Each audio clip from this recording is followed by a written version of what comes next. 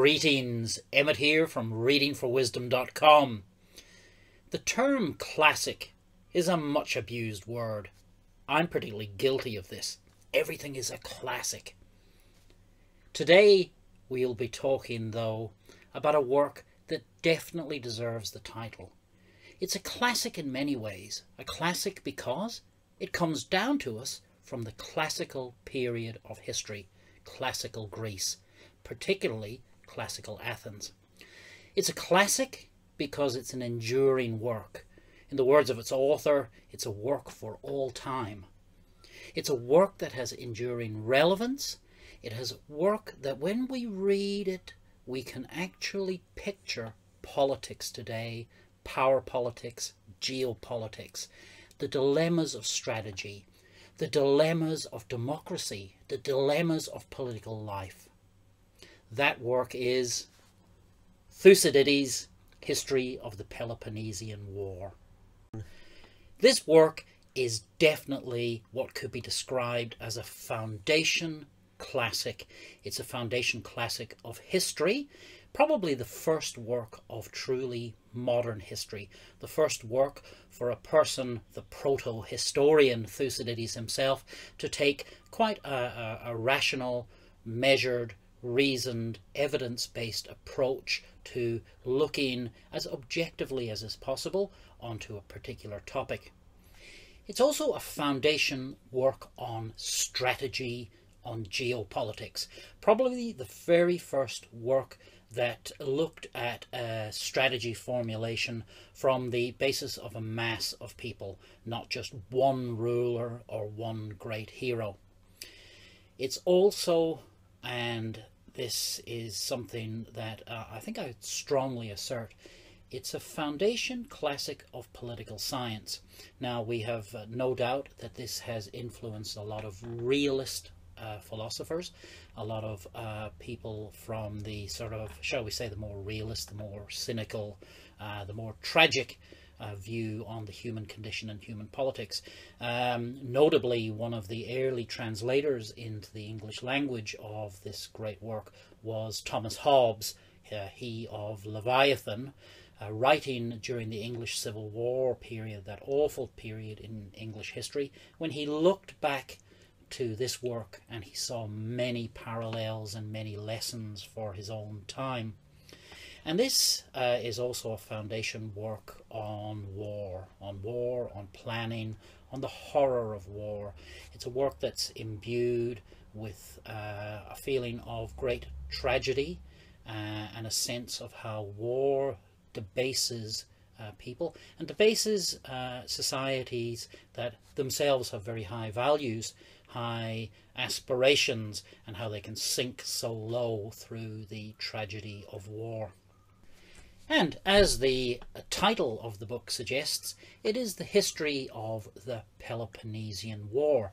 Now, for those of you who aren't quite familiar with Greek geography, but you will after becoming more familiar with this work. The Peloponnesus is a large peninsula, part of sort of mainland Greece, and it's away from Attica, where Athens sits, and importantly the Peloponnese is where Sparta was situated. So the Peloponnesian War is a title that came down to this work much later on in history. Thucydides himself doesn't refer to it as the Peloponnesian War. It's more about an Attic war, because it was a war essentially between Athens, the mighty city, the mighty sea-born empire, sea-based trading empire, that came in the 5th century to dominate Greece and its surrounding areas. It must be remembered, of course, that the Greek world include now areas in Turkey, southern Italy, right over to Spain and up into the Black Sea area.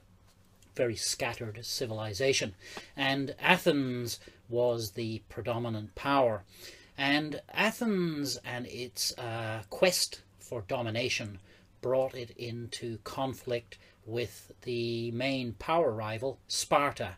Sparta, the city, the main city in the Peloponnese, a city that was a land-based power.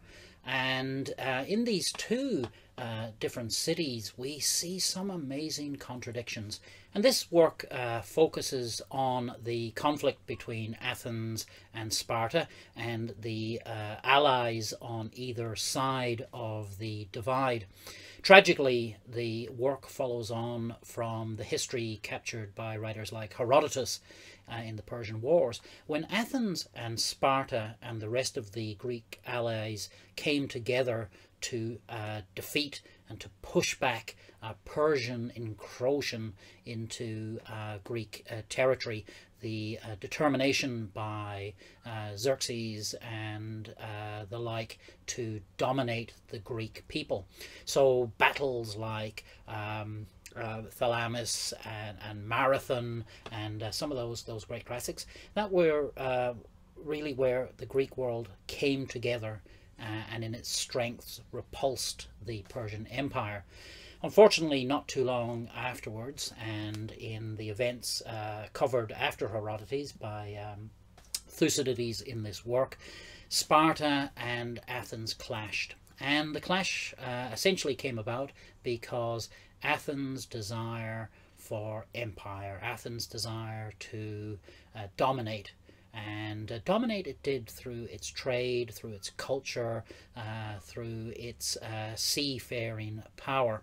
And the Peloponnesian War that Thucydides documents took place roughly between 404 or 431 BC and 404 BC, so roughly sort of a 30-year period, and it's marked by three distinct phases. Phase one, where Athens in dominance begins thrusting in upon the Sparta and her allies.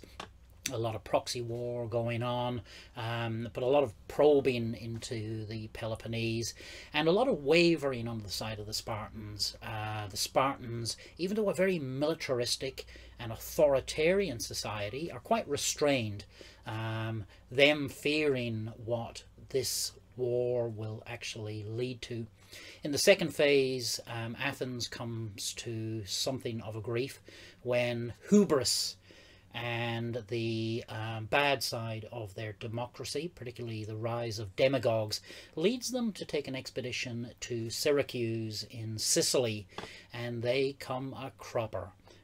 Their fleet is largely destroyed, and thousands upon thousands of great Athenian lives lost. In the third phase, Sparta bringing the war into land and also projecting it for the first time onto sea becomes the dominant power, and eventually Athens is subdued. Its allies want to, or its enemies want to destroy it completely, but the Spartans are restrained and they resist completely destroying the city but subjugate it under its rule. The aftermath of the Peloponnesian War is a terrible one. Greek civilization has been weakened, famine follows, and eventually we see the rise of Macedonia. Now, we could talk for hours about this book. This has so many facets to it. One thing we'll warn all readers is that Thucydides is a bit of a dry character.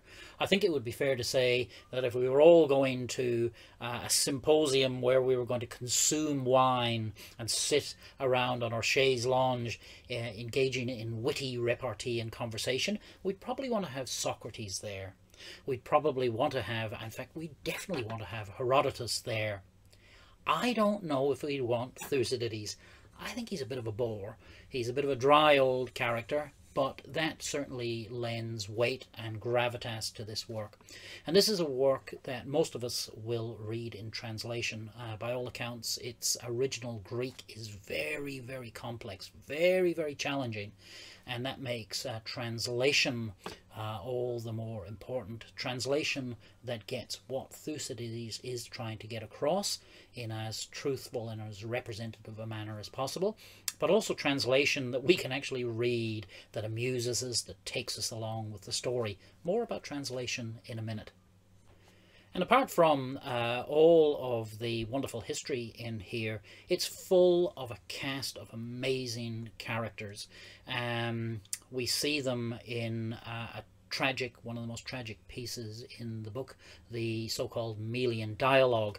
We'll be providing a link below to a modern reenactment of the Melian dialogue. A little bit too complex and important an exchange to me to cover on this video, but what you need to know is the Melian dialogue is the ultimate dialogue on power politics, ruthlessness, conducted by the Athenian delegation visiting the island of Melos. Melos, an island that wanted to stay neutral in the conflict, but Athens would not allow this. The dialogue is frightening, and following that dialogue, we see the complete destruction of the Melian people by Athens. Athens, remember, a democracy. And at the head of that democracy for the first part of the book was the great character Pericles. Now, Pericles was a true person, a person who really sat for about 30 years at the pinnacle of Athenian politics. He weathered the storms of that city, sat on top of its culture, and as one of its senior political leaders was a person responsible for making Athens great in terms of culture, great in terms of its reach. Unfortunately, Pericles also set the scene for Athens' democracy, creation of its hubristic and imperial views that lay it down. Pericles dies relatively early on in the piece through the great plague that sweeps through Athens during the early years of the war. One of the great speeches in the book, and again a speech that possibly Thucydides did quite a lot to invent himself, but that speech is the funeral offering, where Pericles speaks at the great city funeral for some of the early Athenian dead from the war, and delivers a rousing speech on culture, democracy, and Athens' place in the great cities. And let's have a little read into that. So, from the funeral oration of Pericles: "Our constitution does not copy the laws of neighbouring states. We are rather a pattern to others than imitators ourselves. Its administration favours the many instead of the few. This is why it is called a democracy. If we look to the laws, they afford equal justice to all in their private differences. If to social standing, advancement in public life falls to reputation for capacity, class considerations not being allowed to interfere with merit. Nor again does poverty bar the way. If a man is able to serve the state, he is not hindered by the obscurity of his condition. The freedom which we enjoy in our government extends also to ordinary life.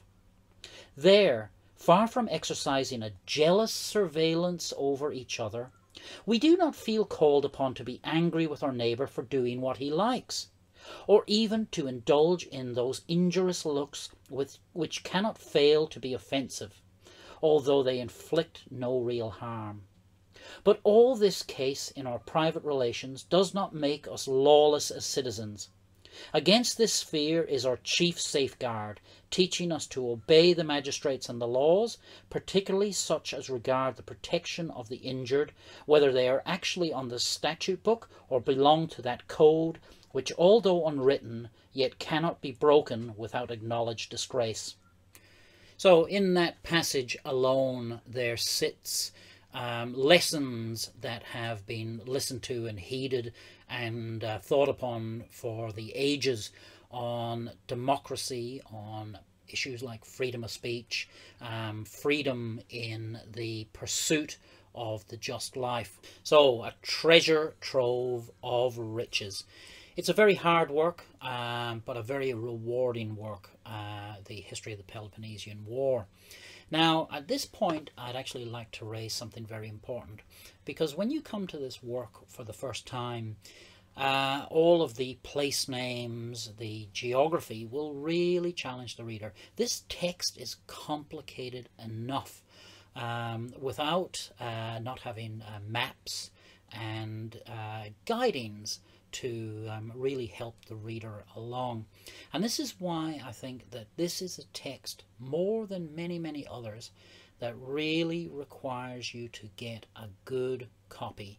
Not only a good translation, but a copy that has good supporting notes, that has maps. Now, let's talk about some of the most common versions of Thucydides that you can come across. There are lots online of free versions, free translations, and do feel free to grab those and read them. I do recommend the Thomas Hobbes version. Hobbes, again, writing in the early part of the 17th century, rich, beautiful language, and something that gives you a flavour of Hobbes' time, and what a wonderful writer he was, but maybe not so accessible to the modern reader. A very common version, though, is the Penguin Classics version. Now, this features the 1954 Rex Warner translation and some supporting essays and notes. Now, this is a good translation. Warner is a good, fluid, modern writer, and a very good text, this. However, there is something, and a little message to Penguin. Please revise this version, because it is hampered by a lack of maps. Really, it is impossible for the modern reader to navigate through this text without good maps to reference. The one map that's in this book is just about useless. So, you know, this is a good value addition. It's a good translation. There's some good notes in here, but it is certainly not the most accessible or valuable version you could buy. That version is the Strassler landmark Thucydides, and what a work this is. Now, this work is based on the 19th century translation by Richard Crawley. Crawley was a great translator. He was a really wonderful writer. One of the flaws, though, is that the more Crawley translates into accessible English, probably the less faithful it is to the original Greek. So there's a balance there to be struck. But Crawley was hugely influential, and this, his translation, forms the basis. But more importantly than that, what this wonderful work does is it illustrates through wonderful maps, great maps, timelines, chronologies, to help the reader make sense of what's happening. Also, there are oodles and oodles of supporting essays in here by great classicists like Paul Cartledge, and notably Victor Davis Hanson, the American classicist and modern strategist and theorist on war. And the combination is to create a book that is just so easy to delve into. It's supported by wonderful referencing, as I said, huge supporting material, and a very fluid original translation. If you're going to get a copy of Thucydides' History of the Peloponnesian War, I urge you, get this version. You'll not regret it.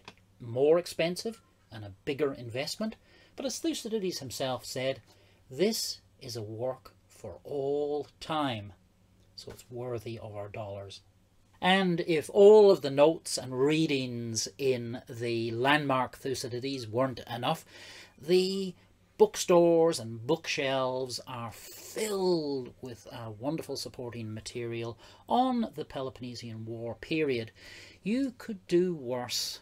In fact, you could do little better than reading the works of Donald Kagan. Donald Kagan, fabulous historian, large part of his life dedicated to producing a 4-volume definitive work on the Peloponnesian War. But in this, he wrote the first modern biography of Pericles, Pericles of Athens and the birth of democracy. Now there's some great lectures from Kagan online. Kagan himself has fathered a rich family of historians and political scientists and thinkers, so they're going to continue his legacy. But down below we'll provide some links to Kagan, to Victor Davis Hanson, and to many of the others. If you like the work that we feature on this channel, please do subscribe. Make sure you give a thumbs up and a like to this video, and do come over to readingforwisdom.com, where we have some more information to entertain, delight and inform. See you next time.